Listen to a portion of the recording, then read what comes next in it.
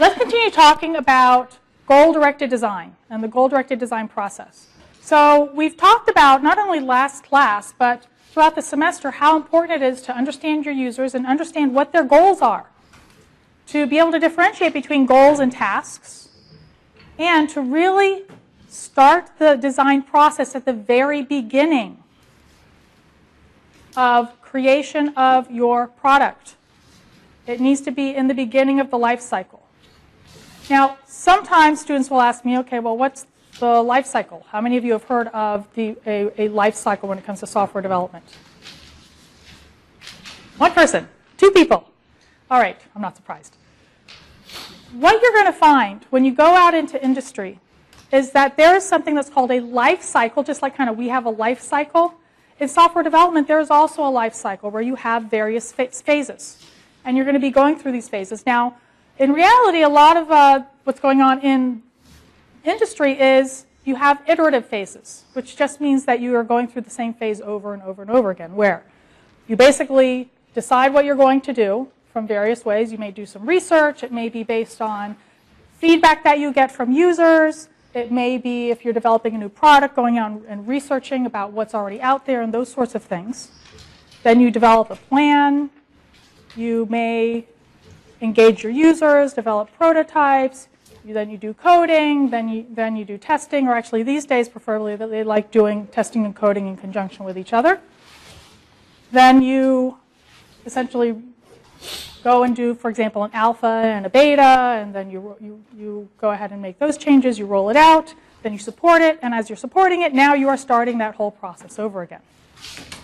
So that was the quick and dirty. Now, it just so happens that when it comes to goal-directed design, the process, again, is very similar. These are the general phases that you're going to see. And in fact, when you go into industry, when you look at a lot of project management that you're going to encounter once you're out there, you're going to find that it's going to be very, very similar to this. It's going to be very parallel. They may or may not use the exact terminology, but you want to be familiar with it because you are going to have to work with some sort of project management, whether it's waterfall, whether it's agile, whether it's lean, whether it's customized for a company. So you do want to be familiar with it. So I want to go through these phases very, very quickly so that you get a good sense and a good understanding of them. Keeping in mind that there are people who spend years and years and years not just studying this in school, but once they finish school, they go out and they get years of training to get certified. So I'm just giving you a flavor. So here are the phases of goal-directed design: research, modeling, requirements, framework, refinement, and support. So let's talk about each of those very quickly. First, there's the research phase. And actually, most students have a pretty good understanding of, in general, what we mean by the research phase, because when you're in school, you have to write research papers and those sorts of things. So you're basically going out and gathering information. In goal-directed design, you're specifically going out to obtain qualitative data about potential or actual users of the product. You are conducting research to find out about your users. And we are looking for qualitative data, which is data that tends to be very rich in detail. So that includes things like ethnographic field study techniques. This is where you may just observe your users. Or you may do something called a contextual interview, which we'll talk more about later in the semester, which is essentially it's a combination between observing how your users interact with the product and then asking them questions. Competitive product audits. That's basically going out and seeing what else is out there. What is my competition going to be? What do they do well? What do they not do well? What is it that I would need to do to improve this product so that it is a viable product in this domain? You need to make a comparison with what's already out there. Because the fact is, if you duplicate something that's already out there, how well do you think your product's going to be? Probably not so much. If it's a duplicate, how are you going to get market share? How are you going to get people to buy it? Reviews of market research, technology white papers, and brand strategy. Now, a lot of times people look at that and they're like, I thought we were talking about, like usability and stuff like that. So what do I care about market research? Well, in fact, market research, although it is not the same as user experience research, can help inform you in the design process. And you do want to make sure that you look at your market research information as part of the design process. It's not going to tell you about the specific goals of users, but it is going to tell you something about your users and what the domain is about, what the domain is like that you are trying to create your product for. Now, there are also technology white papers. Does anyone know what those are? You ever heard of technology white papers? No? Well, you find a lot of technology white papers at universities, but also at a lot of the big corporations. So if you go to Google, for example, they actually have a lot of technology white papers that talk specifically about the type of technologies that they have used to implement various products and various capabilities of products. So Google will have a white paper about their smart car. I can't remember what they call it, the one that drives itself. They have actually a whole bunch of technology papers, white papers about that. They're not geared towards lay people, they're geared towards technology people. Microsoft, for example, also has a lot of white papers. So they will have white papers about SQL Server. What are the things they've implemented in SQL Server?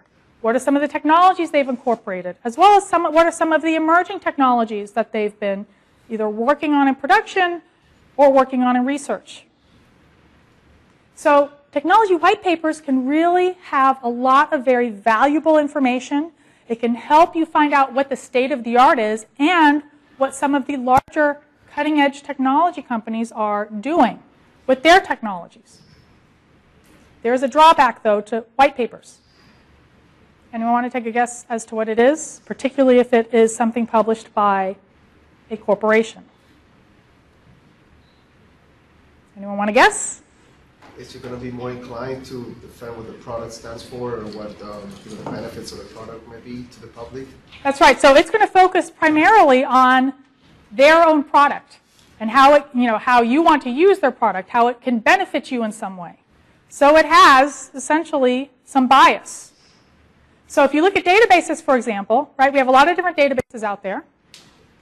And every company that has a database is going to tell you their database is the best. Oracle, we're the best. Microsoft, we're the best. So who's the best? The answer is it depends on what you're doing. One thing you have to remember with these white papers is that, for example, when you are doing testing with databases to see what is the most efficient, which is the fastest, they have complete control over the data that they use for those tests. So you do have to take technology white papers with a critical eye. Keep in mind, it's not just an educational tool for a lot of these corporations, it's also a marketing tool to technology folks. But still, it can have a lot of very valuable information. But again, look at it with a critical eye. Don't just look at what Microsoft has, look at what Microsoft has, look at what Yahoo has, look at what Google has, look at what various universities have to try to weed out some of that bias. Brand strategy, that's also really important. Think about, again, the iPod. Right? Apple's done a fabulous job with brand strategy. Even look at the most recent iPhones that they came out with. There are a lot of, I don't know if you read, there were a lot of people who were predicting they were going to crash and burn. And do you know what happened instead? They actually sold more than they did the last time. So they are very good at their brand strategy. And if possible, you want to be able to do one-on-one interviews, right, with people who are stakeholders, which is anyone who has an important say into how the product should be developed and what it can do. Other developers, what are their experiences? Subject matter experts, people who are experts in that particular domain. Technology experts, particularly if you're dealing with technologies that you may not have been dealing with or seeing what the cutting edge is. So there's a lot of information you're trying to gather to have a better understanding of your users. And what is it that you're trying to do with all of this? Excuse me. Well, you're trying to identify a set of behavior patterns that's going to help you design a better product. So you want identifiable behaviors that can help you categorize modes of use. Patterns that can help suggest goals and motivations.